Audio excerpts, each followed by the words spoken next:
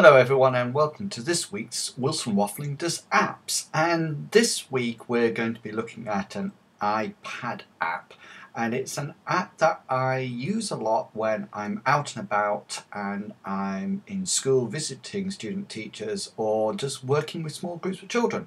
And the app that we're going to look at today is called Penultimate, and it's just down here. This is the new icon. Before it looked like a brown book, but this is the new icon now. So if I just open the book, you can see that it's almost like a notebook, and it allows you to write things and draw things directly onto the actual screen. So what I tend to use it a lot for is that as almost like a whiteboard or a quick note taker. So first things first, down here at the bottom you have a selection of papers. So if we just click the basic button here, you can see the different sorts of paper you can have. So you can have dotted or lined or graph or plain. So say I tend to like graph paper, so I'm going to go for my graph paper. And then you can see that you get a nice screen for drawing on with no clutter at all, and I really like this idea that it's sort of like totally blank, and there are a whole load of tools, but they're sort of like kept nicely away from the sort of like the center of the paper. So up here, this tool here, when you press on this tool, it opens up the notebook, so to speak, and you can see that I've got two pages here, page 1 and 2.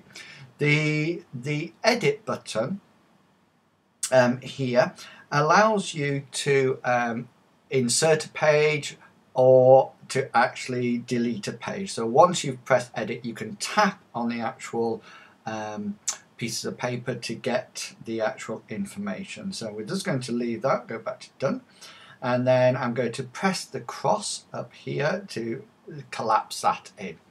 Now over here, this little pen tool here at the moment is actually the complete toolkit. So when you press that, you get the whole toolkit sort of like going out. So this first one here, this is the sort of like back to the paper. So if you'd like to change it to dotted paper, this will allow you to click on the dotted paper, or back to the graph paper, or if you want to go to the line, that's there as well. Now this next one is the photograph, so you could actually use a photograph that's in your camera or take your own. Now the next one is to do with JotScript, which is like a stylus that Evernote uses. I don't actually have one of these, so but what I'll do, I'll just use my finger for the rest of the video. This is the undo button.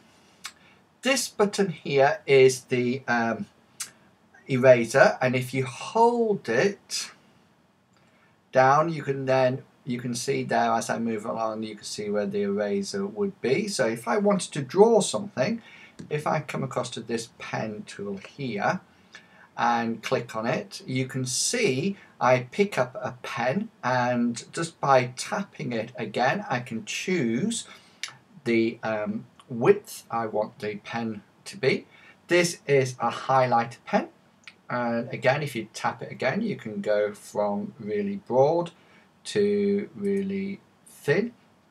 This yellow ink droplet is the color. So if I go back to my pen and then tap on my ink color, you can see that I can pick up a nice sort of like blue.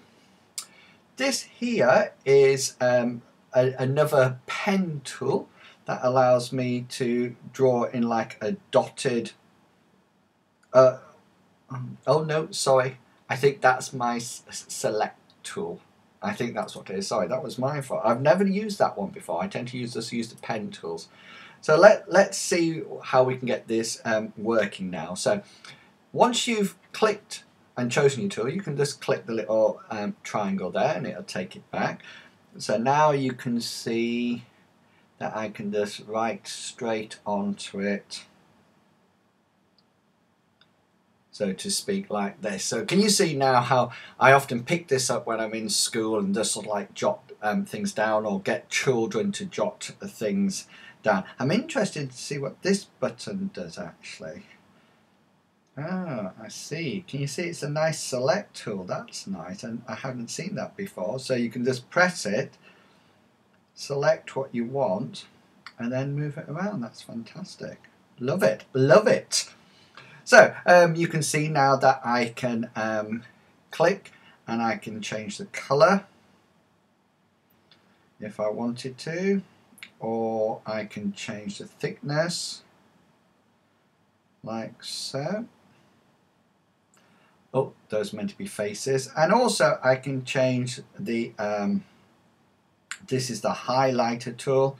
So you can see now that I can highlight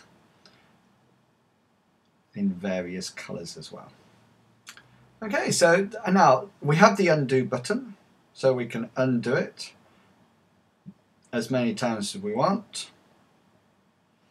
And then the only other button that we have on the screen is this one here, and this tick, and that sort of like shrinks it back and sort of like puts it back, saves it to the front page, ready to sort of like work again, so to speak. Now, because Penultimate is connected to Evernote, which is another program I use, then you can log in from your Evernote account and actually use that if you wish. But if not, then you can quite happily use it all by itself. That's absolutely fine. So I hope that has given you some ideas, and I will catch you all later. Hope, oh, that's not very good. Hope you've enjoyed watching it. This Waffling Wilson Does Apps, and I'll say bye.